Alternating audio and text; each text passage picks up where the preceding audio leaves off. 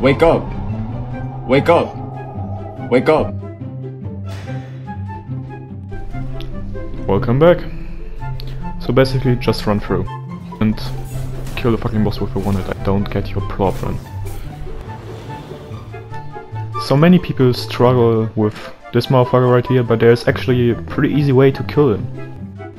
Just get the fucking horse and quit being a bitch.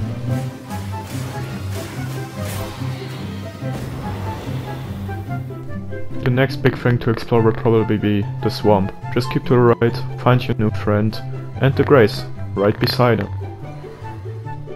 He will tell you that a giant dragon will be guarding the swamp, but you're no coward, are you?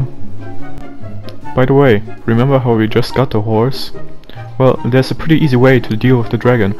Just fucking use it again. Why are you being so stupid? I mean, it's really not that hard. By the way, you remember the new friend we just made recently?